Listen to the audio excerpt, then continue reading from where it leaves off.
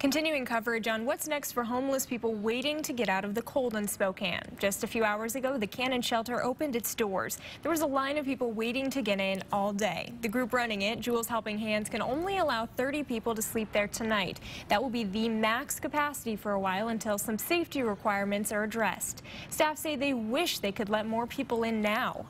It's going to be wonderful to let 30 people in, but we have so many beds that aren't being used right now, and I wish we could let them all in.